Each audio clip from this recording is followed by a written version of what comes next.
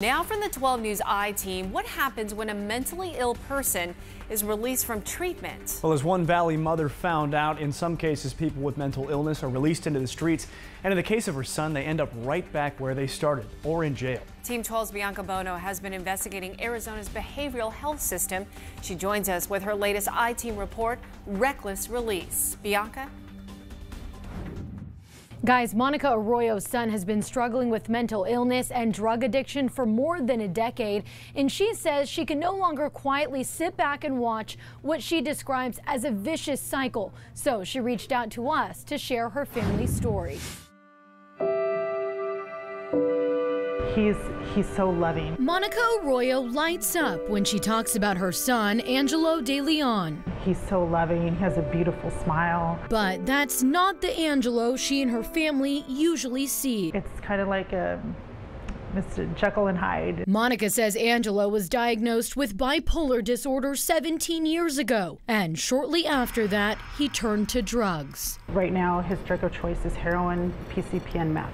For more than a decade, Angelo's family sending him to dozens of facilities like halfway houses and behavioral health centers, all options Monica saw as a short-term solution. Over time, Angelo's behavior getting more violent and filled with criminal activity. They finally got him, and he did serve 8 months in La Paz. Most recently, Angelo ending up at Banner Thunderbird for treatment, where his mom says he's never looked worse. This is a completely different level. This is a child looking at your child just empty. But she learned Banner planned to release him with nowhere to go. We begged them not to release him. He was discharged on November 8th.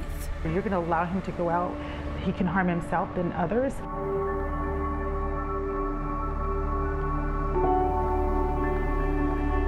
And a mother's gut feeling right now tells me that we don't have much time. And her gut feeling was right. 9 days later, Angelo arrested by Peoria police. He's accused of pushing and biting a woman, then pointing a loaded gun at her, threatening to kill her. The victim did say that she was in fear for her life and believed that she was about to die. What we're seeing is a revolving door. Representative Nancy Bartow says Monica is not alone. She's heard similar stories from countless Arizonans and has a personal experience with the state's behavioral health system. My brother was a paranoid schizophrenic, diagnosed years ago, and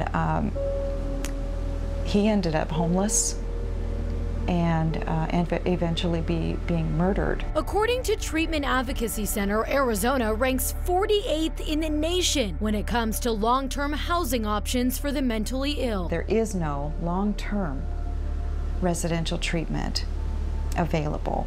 That facility does not exist in our current system. Bartow says Arizona lawmakers want to change the system, looking at options like a long-term secured facility. But until that happens, families like Monica's left praying that their loved ones don't get hurt or hurt someone else. I'm begging, Arizona to hear something has to change with these hospitals. The system needs to change.